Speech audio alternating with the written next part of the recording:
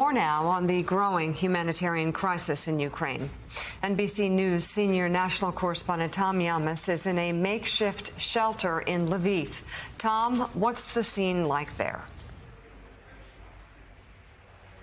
Hey guys, good morning. With so many refugees, shelters are popping up all over Western Ukraine. We have been all over the city of Lviv, at the train station, at theaters that have been converted. This may be the most surreal so far. This is one of the most popular fitness centers in Lviv, and it's been converted to a shelter. This is just one section. This is a squash court, and families are now living inside of a squash court in Ukraine.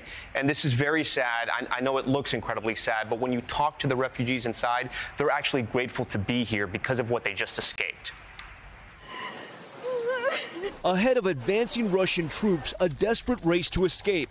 Families fleeing on foot, suitcases and small children in their arms. One child in Medyka, Poland, the busiest crossing from Ukraine, breaking down while following his mother on the painful journey. And it is traumatic for so many. 25-year-old Alana Yatushenko says she and her family had to escape at night, driving slowly outside of Kyiv near Russian troops. Her entire family praying silently inside the car. What has been the hardest part so far? The hardest part to understand that we are now safe here and our friends and family are not safe.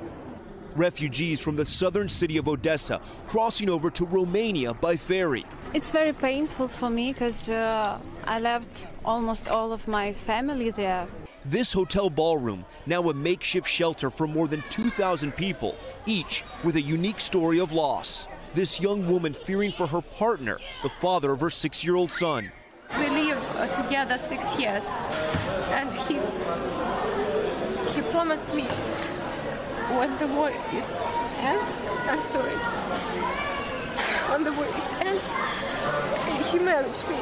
And now the UN telling NBC News the wave of refugees will be much higher than first expected. Do you think the number will be much higher than 4 million? It now looks like it was a conservative estimation. Now it looks like there are going to be much more people fleeing the war than we first estimated.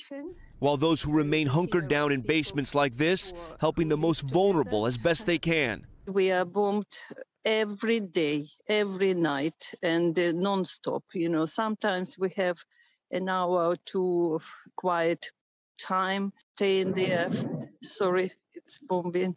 As bombs continue to fall, this woman with a message for the world. Enjoy what you have, enjoy peace. It's really valuable. Don't take for granted what you have now, because it's so vulnerable. Puts so much in perspective right there. So the mayor of Lviv says right now this city has taken in more than 200,000 refugees. They're not sure how many more they can take. I spoke to the owners of this gym, and they own 3 of them. And I asked them, how long are you going to be doing things like this? Like, this is the dance studio, and it's filled with families right now. They said that they're going to keep doing this as long as they have to. They said they're going to do this until this war in Ukraine is over. Mika? NBC's Tom Llamas, thank you very much for your reporting. Hey, thanks so much for watching our YouTube channel. You can follow up on today's top stories and breaking news, or catch up on your favorite MSNBC shows all in one place. Download the NBC News app today.